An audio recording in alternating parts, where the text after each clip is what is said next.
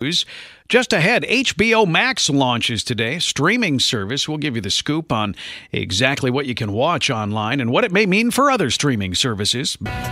News that makes you money. The WBBM Noon Business Hour continues. The new streaming service, HBO Max, is now available in the U.S. Let's get the details. Tim Hanlon is here, founder and CEO of the Vertere Group here in Chicago. Tim, kind of give us the nuts and bolts on HBO Max. Well, Cisco, it's a loaded question if there ever was one. So HBO Max is the latest entry into the streaming wars, as we've talked about for many, many months. It's $14.99 a month, and obviously the HBO brand is very powerful behind all of it, and AT&T, its owner, is counting on it to be a major success in the streaming wars. What's in it? You get HBO, the actual HBO that everybody knows and loves, all the high-end and well-regarded content, but also two other layers of stuff. One is what they're calling Max Originals, which are going to be an ongoing series of new shows and rollouts. The first of which is a show called Love Life, featuring Anna Kendrick, as well as this mountainous library of stuff from the Warner Brothers and other Time Warner related environments. That's Looney Tunes, that's the Harry Potter movies, and all those kinds of things. Shake vigorously, and that's the new $14.99 a month offering that called HBO Max. That the price point is very common or very understood by current HBO subscribers. But that said, it gets really confusing right now as to who can subscribe to it, who gets it already, or who will get it already, and who needs to pay more for it. Because in terms of a launch, it's been very confusing for consumers. So for new consumers, obviously that's who they're trying to reach out to. They want new customers.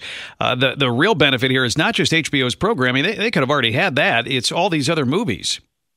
Yeah, well, look, I mean, that's what I think from a marketing perspective, that's what HBO's ownership wants to sort of project out there. They want to basically say, look, you're used to getting HBO and all its quality for $14.99 a month. Now you can, for the same price, get that plus these originals, largely to come, as well as this gigantic library. I think the problem right now for most consumers, Cisco, is do I already have HBO, or have I used one of their previous apps like HBO Now or HBO Go? And there's a real launch confusion right now as to whether one already gets it or can subscribe to it without paying extra, or they need to subscribe anew. It's very, very confusing. But once you can get it, it's conceivably going to be very, very compelling for consumers. Do we know, as the different streaming services come online, does it end up reducing content on some of the current streaming services as companies are taking what they own and putting it on their own service?